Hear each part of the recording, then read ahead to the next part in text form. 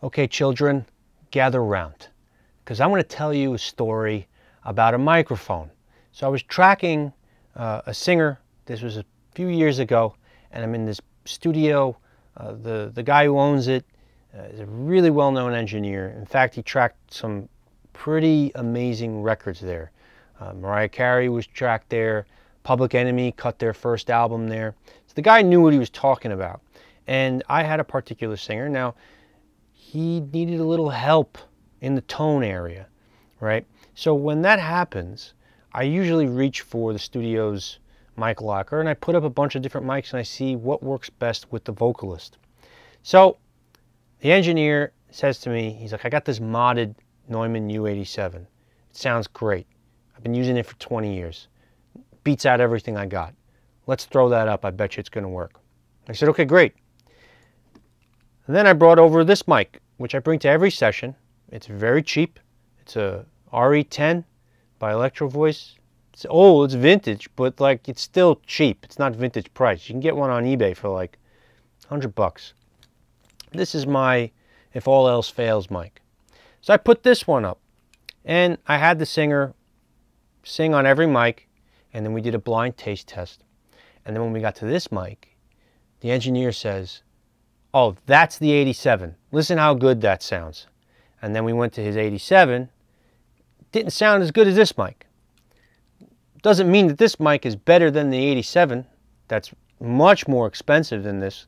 It just meant that this mic agreed with the vocalist. And the reason why I bring it to all these sessions is because sometimes when I'm having a problem getting a vocal tone, this mic sort of comes in and does the job for me. So the moral of the story is you don't need an expensive microphone to get a great vocal sound. All that matters is that you know what the vocalist is putting out and that you have a microphone that agrees with them.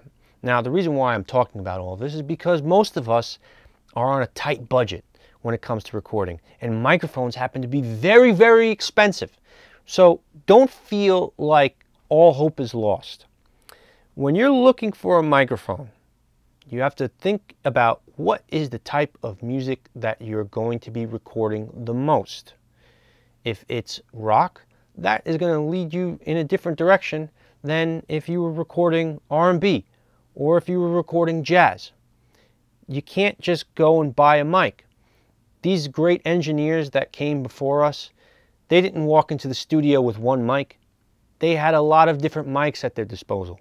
But in this day and age, when studios are shutting down and there's not that many places to go to test out these microphones, all that means is that you have to do a little bit of research. So here are some things you can consider when you're searching for a microphone on a budget. So let's get one thing out of the way real quick. If you're looking to buy a remake of a vintage classic, like a vintage U67 that is on the market for 60 grand, right? You think you're going to buy a $500 microphone that sounds like that because they advertise it's a budget remake? There's no way. There's no way that microphone is going to sound like the vintage model. Get that out of your head. And you shouldn't even be worried about that. What you should be worried about is what is the best vocal or microphone performance that you can get with the amount of money that you have to spend. Now, that takes testing. So the engineers that we look up to that came before us, they were lucky enough to have studios that they worked out of where they could test any mic they wanted, and they picked the one that they felt suited them and suited their taste.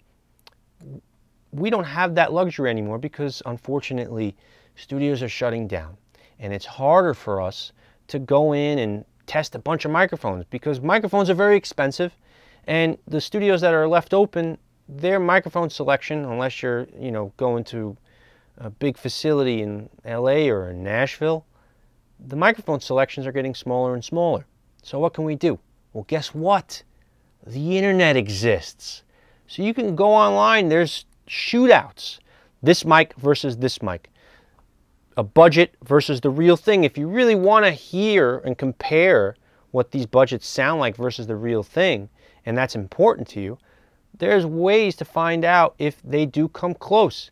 And if they come close enough for you, then you could feel more confident about picking it up. But by all means, don't go in blind. Don't go and pick a microphone because you went on to a message board, or you asked a bunch of people on the internet and they say, oh, you got to have a U67 if you're doing pop music. So you go and get some kind of budget version of that, and then at the end of the day, it doesn't sound anything like that U67. It will never sound anything like that U67, especially if they're saying it sounds like something that's vintage. Get that out of your head. What really matters is that the microphone, or any tool for that matter, suits your taste and it complements the stuff that you're trying to do. You unfortunately have to go and you have to do some testing. So make sure that you can at least hear samples of the microphone before you buy it. And don't worry, like I said in the other video, Michael Jackson was put on a $400 microphone. Quincy Jones, one of the greatest producers in the whole world, made that decision based upon how he performs. And that's one of the biggest selling albums. I think it's actually the biggest selling album of all time. So if you don't have a lot of bread to spend on a microphone, fear not. You can get a great vocal sound, or any sound for that matter, with any type of mic, but you gotta do your research.